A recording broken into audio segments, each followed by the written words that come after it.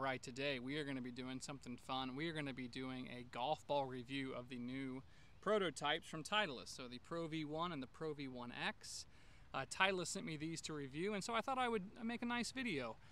Use some TrackMan data and really come up with, you know, what is the best ball for me to play, and maybe that would be the best ball for you to play. So when it comes to evaluating what ball you should play, we really have to look at a few different situations. So I'm going to hit some chip shots with them, I'm going to hit some distance wedges, some iron shots, and ultimately some drives. And from those four categories, we should be able to make a decision about what ball is best for us to play. And you really have to prioritize different things, like how much spin you want around the greens versus how much spin I want on my approach shots and with my driver. So let's hop in and see what the data suggests. All right, so our starting point for this evaluation is going to be around the green. So I've got a 30-yard shot here, and I'm really going to try to put in context the type of shots I like to play when I'm playing. So we're going to hit a low shot, mid shot, kind of a spinny shot, and I'm going to be using my 60-degree SM10. And we're going to start with the ProV1. That's the ball I'm kind of considering switching to. And I'm just going to start with a very, very stock shot. And we're going to kind of look at the data, you know, how much it's spinning, and really what's the difference between these two. So I'm going to try to almost fly it to the hole, just a very, very stock kind of ball back in the stance, you know, 30-yard shot. That was a little short, might have come out a hair high, but overall that was pretty good. Okay, so that spun 5,600, just under it, and launched at 34 degrees. I think that came out a little high. I'm going to blame that on me. I don't think that was the ball. But we still want to look at what the ball is doing even on kind of our mishits. That was a little bit off the toe. All right, let's go again. I'm trying to hit that kind of flat spinner about 30 yards. I'm going to try to hit this one a little bit lower. Yeah, that was better. Hopefully you can see. Yeah, that's probably 3 feet pin high, a little bit left. All right, so that spun 66.87. Yeah, that first one was pretty bad. All right, so we'll use that as kind of a benchmark. So that was almost 6,700. Let's go over to the ProV1. I'm sorry, the ProV1x. So this is the ball I typically play. I would expect that this is going to spin a little bit more than the ProV1, but we'll just see. That's the whole reason for the testing. Again, I'm not trying to change my intent. I'm really just trying to hit the same shot. I came out a little bit flatter and had a lot of spin. So that was 6,600 on a lower shot. You would generally think if you hit it a little bit lower, it may not spin quite as much, but that one actually spun quite a bit. Let's do that shot again. I preferred that flight, so just for your reference, that was 30 degrees of launch. The other one was just a tad more than that. I really like to hit kind of flat, spinny shots. Let's do that again. Yep, that was kind of the same. Yeah, I would say that was the exact same intent, exact same shot, 6,500. So the thing I noticed with that is the ProV1x seems to spin a little bit more while keeping the flight low. I don't want to have to hit it high to spin it. Okay, speaking of high, let's kind of throw the ball in the air a little bit and kind of see what we get. So the other shot I would typically hit here is kind of like a floater, set the face open a little bit more. I'm not necessarily changing my swing a ton. I'd say it's more like setup based.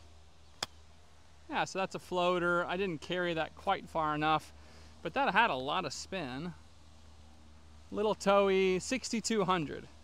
6,200, a little short, so if it's a little short, it's not going to spin as much. Let's do that again. Same intent. I've got a good lie. The grooves are nice and clean. Oh, that was nice. That flew pin high and stopped very, very fast. Launched 35 degrees, which is what I would be looking for. Yeah, that was 7,300. So again, if I was thinking about making a change to the ProV1x, which is a ball that spins more down to the ProV1, then I would be making sure that the ProV1 spins at a minimum of what I would deem acceptable, which I'm saying that is fine. Like, that ball's stopping fast. This green isn't like super pitched back there, so it's clearly just spinning a lot. Okay, let's go with the ProV1x. Same intent, kind of that, you know, mid floater. I didn't hit it super great, but it's probably 6 feet short. So that spun 7,000 on a shot that I don't think I hit that well, which is pretty interesting. So normally when I don't hit them well, I feel like they don't spin a ton, but that really spun quite a bit. 7,000, it launched at 35 degrees, same as the other one. All right, let's see if I can hit one a little bit better. And then we're gonna hit my other shot that I would hit from here. Okay, weak face. Oh, that was really nice. That might go in. Okay, kick left. Tons of spin, 33-degree launch, 7,700. So again, the ProV is spinning just a little bit more. Even again, that one was a little bit lower launch, which is nice to see when you're hitting that kind of flat spinner. That's kind of that magic shot that's so hard to hit, where it comes out flat and spinny. Okay, so the last shot that I hit a lot is kind of like a trap draw, low draw, where I have a long-sided shot like this, and I really would be trying to hit like a runner back there. I'm not gonna change clubs, but I am gonna clean it. You gotta clean your grooves, people. Okay, we're good. Clean enough. So I'm gonna hit a little low draw back there and just kind of see what the spin numbers are. Again, we're going with the ProV1 here. That's nice. Hit that hill and released, which is what I want. So that launched at 24 with 5,500 spin. That would be pretty good. That's kind of what I'm looking for. That was not too far off. Let's do that again. Wasn't the best shot. It's probably like 8 feet left. But again, from 30, 35 yards, that's not bad. Okay, so ball back. I don't really care if the face is shut because I'm trying to hit that low one. Oh, that's nice. Kind of hit the hill and stopped. I would assume that's a little bit more spin. 5,700. Nothing crazy. But the launch was good. Maybe a hair higher than I thought. I'll be curious if the ProV1x here launches a little bit lower than the ProV1. We'll see. Again, it might just be me, or it might be a little bit the ball. Okay, same intent. It was about the same. That one released up the hill just a little bit. 5,800. Not crazy difference in spin, but it was a little bit more spin. Again, this is a shot I'm not trying to see a lot of spin. All right, here we go.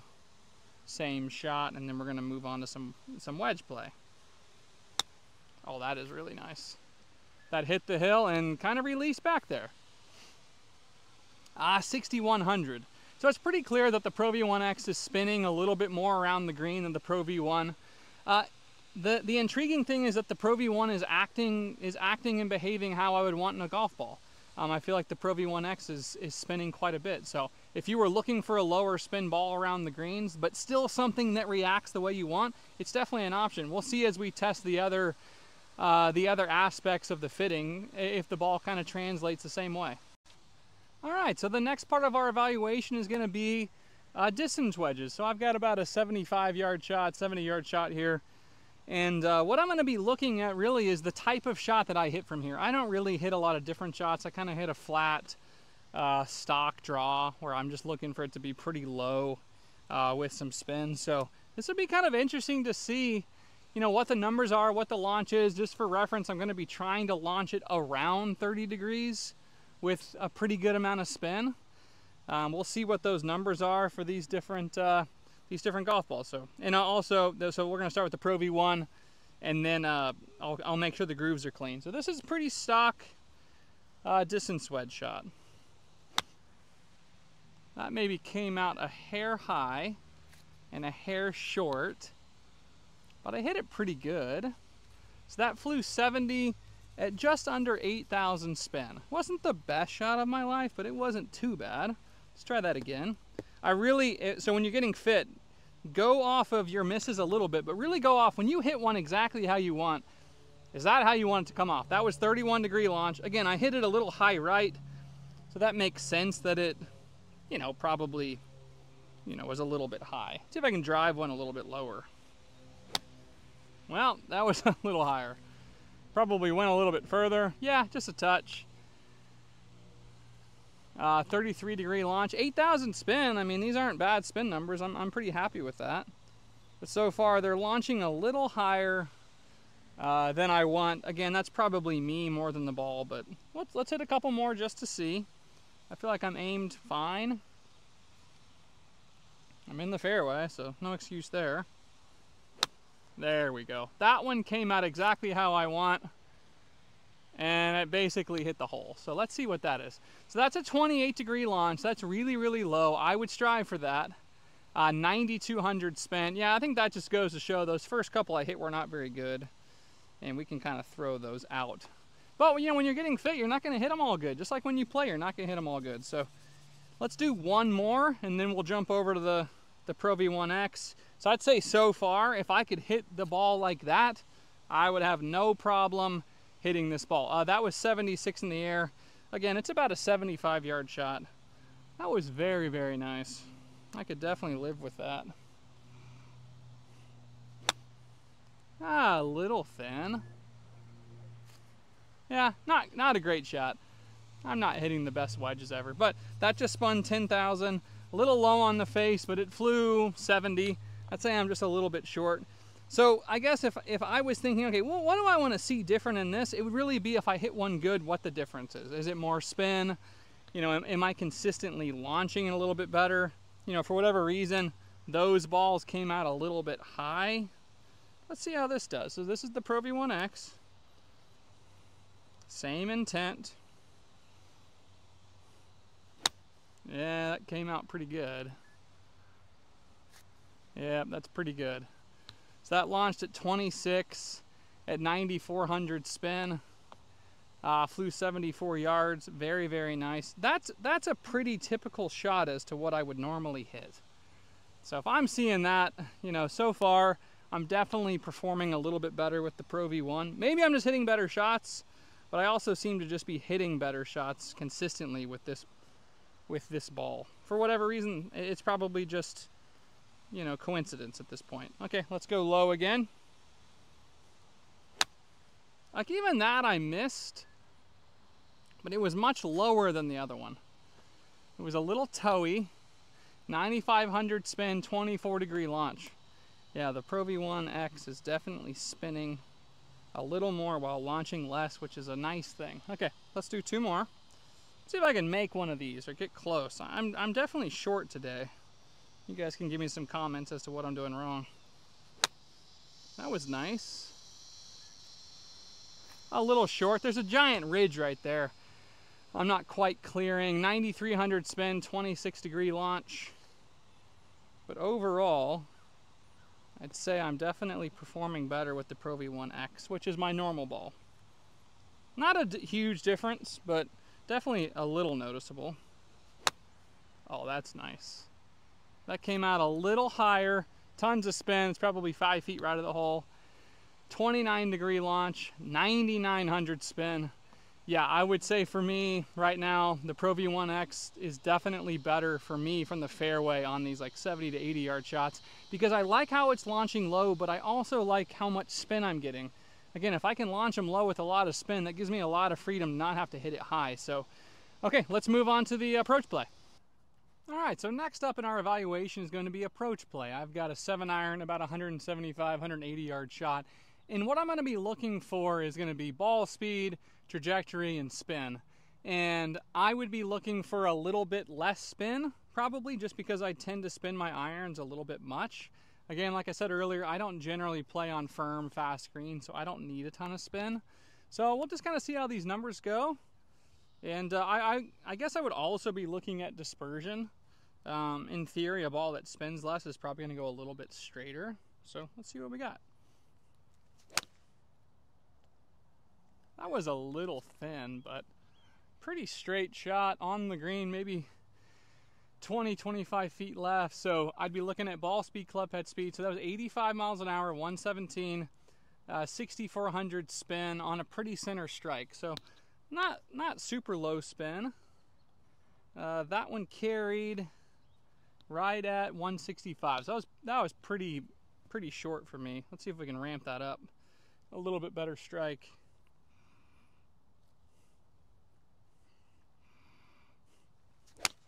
Yeah, that was better.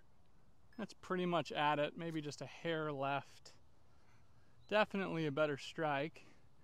Yeah, so that was 88, 121, 175, 6,100 spin. That's pretty close to what I would be looking for in a 7-iron.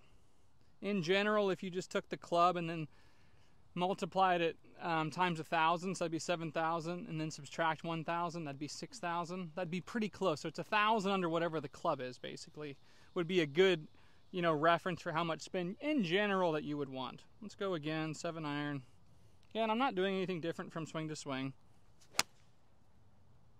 That is right at it.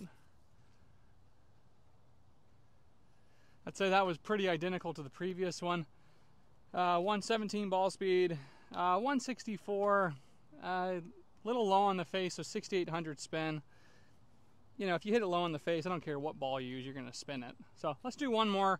I'm really going to try to hit this one as good as I can. You know, one thing to remember when you are in a fitting, you know, you're going to hit some bad shots. Like, I'm not hitting all these great, they're fine. It is what I typically hit, so you want to pay attention to those. So you kind of want to do a little bit of the fitting based on how you typically hit it, and then based on when I hit it really, really well, like what is that doing? Which that one that I hit really well was definitely less spin. It would also be good to kind of take an average of all of these shots and just to kind of evaluate that. Ooh, that was a really nice strike. I'll be curious what that was. That's definitely lower spin because I hit that higher in the face. All right, that's 120 ball speed, same as the other one. Let's see, yeah, 6,500 spin, so a little spinny, 18-degree launch, 170 in the air. All right, let's jump over to the ProV1x and just see. I would anticipate that these are going to spin more, but we'll see. You know, that's why we're testing it. Grooves are fine. I'm not making much ground contact. I'm not going to be swinging any harder or softer.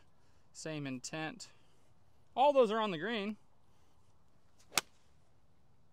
That was a little thin. But that flew pretty far. That was 118 ball speed at, there you go, 6,900 spin. So a little bit bottom of the face, spun a little bit more than all the other ones. It's kind of what I was saying though, is that I would expect that these balls would spin a little bit more. If you're looking for that, it's a great option. If you're looking to take some spin off, then, you know, you may not want that. Let's go again, 7, a little more ground contact. Ooh, that was really struck well. Carried a little bit further. Ball speed 120.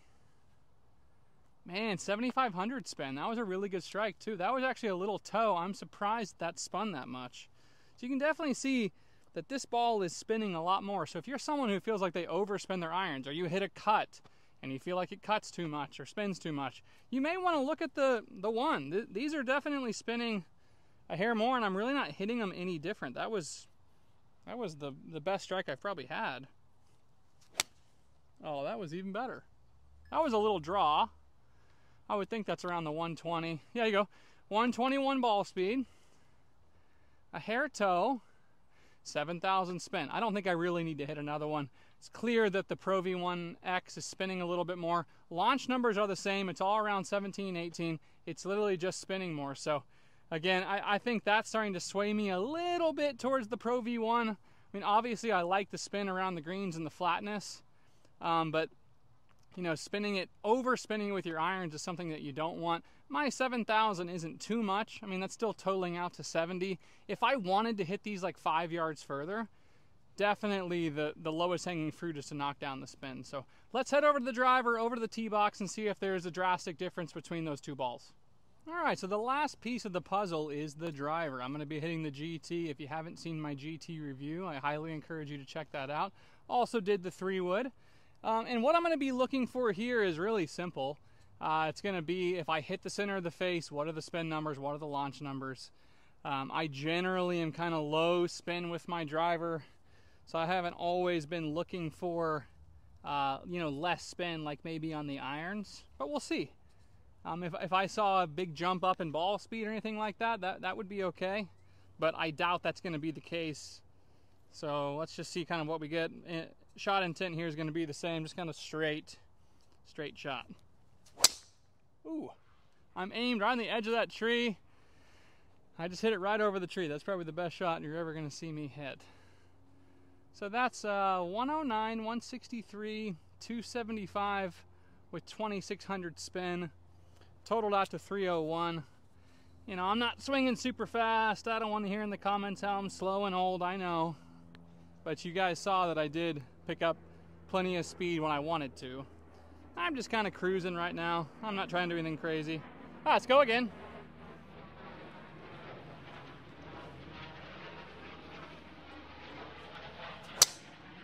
Man, that is hammered. That's a little left. Yeah, that should be pretty good. Yeah, 110, 163, 280, 309, 2100 spin. So there we go. There's that low spin number that I was kind of talking about, and I hit that pretty good. Like I wouldn't complain about that shot. I mean, I do not want to spin my driver too much. So that's where the ProV1 is pretty attractive. Now, let's do one more, maybe two, to see kind of what we get here. See if I can hit a little bit more right.